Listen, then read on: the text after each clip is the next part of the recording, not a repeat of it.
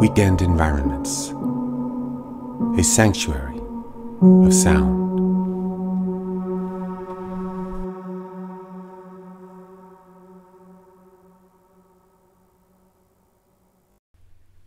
Imagine crossing a footbridge that spans a wide ravine. It's not a reassuring feeling. You hold tightly to the rope on either side. As you raise your left foot, the right foot descends. Place your left foot forward and down. The right foot senses pressure, pushing upward. As you walk, the entire bridge undulates. That energy originates from you. As the energy of movement attenuates through the planks and ropes, residual energy dissipates into the air.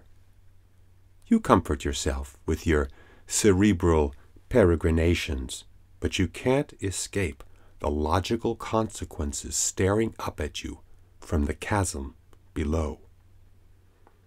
Because the bridge vibrates like a xylophone, and that ultimate insulator air provides an almost infinite well for vibratory energy, you can assure yourself of safe passage. Now, imagine you are once again on that footbridge, but instead of your 2 feet, you balance precariously on a pogo stick at the epicenter of the bridge. At this point, the lowest ebb of the bridge, you balance with the poise of the most expert acrobat, your movements invisible to all but the most discerning. You and your pogo stick are now practically floating in space. As the emission of energy of movement, that is, vibration, dissipates along the length of the footbridge. If the earth emits a tremor, you are also practically isolated, as a significant magnitude of the earth's vibration also will be dissipated by the footbridge before that unwelcome force reaches you.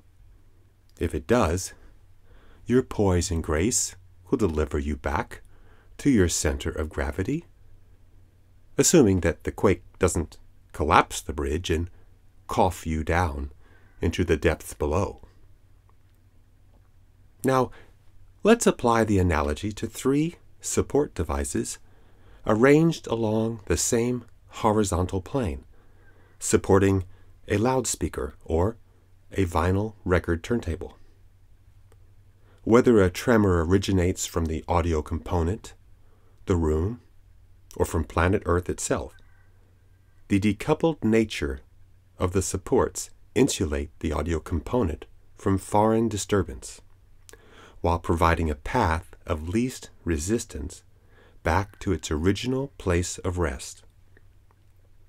Unlike other support devices that are intended to absorb energy and mitigate the coupled effects of those components that suffer from an overabundance of mass, these support devices judiciously dismiss aberrant vibration, both from the audio component itself and from the outside world, dissipating it silently into the air. Its unique architecture recommends it to perform excellently in virtually any listening environment, accommodating audio components both large and small, where subtlety is at a premium. The isolation vibration component module is a mouthful and sounds like a misnomer. After all, if you're isolated, how can you be vibrating, right? In fact, the vibratory event itself is isolated, rather than the component. Since the audio component is, as a practical matter, decoupled, undesirable vibration dissipates into airy oblivion. The isolation vibration component module, or IVCM, called for simplicity's sake the Velvet Mini and Velvet Reference, delivers steadfast performance for any sound system in need of nuanced improvement. In fact, Luke Zitterkopf, designer of the Aluminous Audio Gravitas loudspeaker system, devised the Velvet Mini and Velvet Reference component feet from lessons learned in designing his monitor and active subwoofer system. As the monitor set hangs in suspension, so too the subwoofers stand on a footbridge of isolation, empowering a sound system to deliver its best performance into the imagination, not into the floor.